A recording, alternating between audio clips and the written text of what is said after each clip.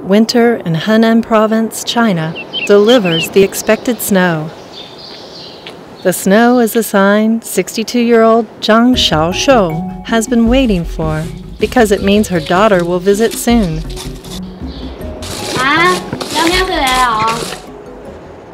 Winter tonics are popular this time of year.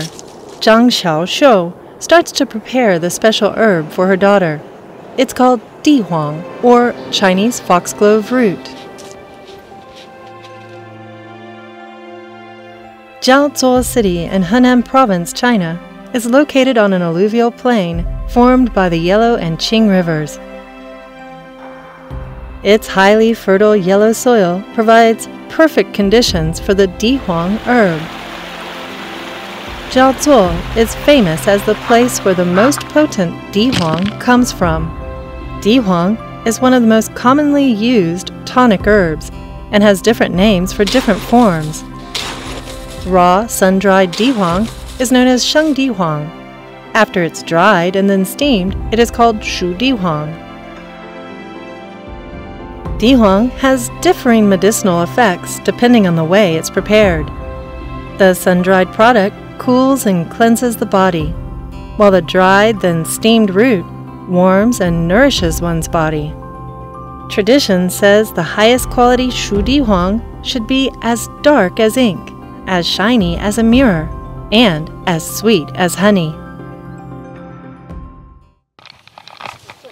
Steaming dihuang into shu dihuang is a demanding and time-consuming process. After washing the dried dihuang, the roots are marinated in yellow wine. After the marination, the herb is placed in wooden steamers. Metal steamers should not be used since dihuang will easily pick up a metallic flavor and be ruined. The steaming process is crucial for the transformation of dihuang's potent properties. The first 48 hours require non-stop steaming. The fire must be carefully tended, making sure it never dies out. In the middle of the night, the temperature drops to 5 below 0 Celsius.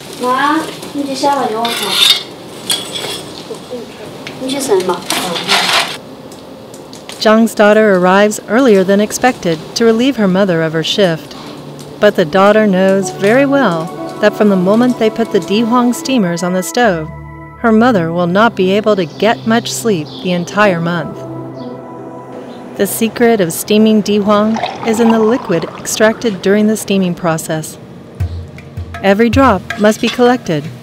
That is the essence of dihuang.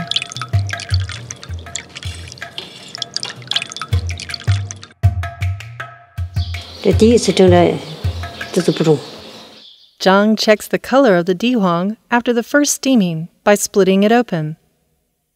The brownish color she finds indicates it's not ready.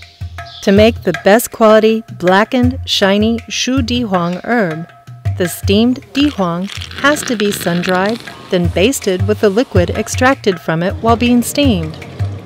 It is then put back in the steamer to allow the sun-dried dihuang to completely absorb the liquid. The process is repeated 9 times over a month-long period. Following this time-honored tradition will result in high-quality shu dihuang.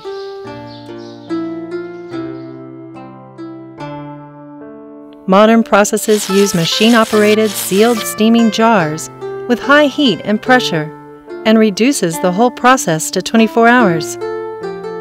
The traditional month-long steaming and sun-drying method is rarely practiced anymore. From this wintry courtyard of the Zhang family, we watch as a mother tirelessly prepares shu dihuang herb in the traditional way. Her devotion to the process reveals her love for her daughter. It's not uncommon to see the same thing happen with other ordinary families all across China. Family members diligently turning raw herbs into medicine to show their love and care for each other.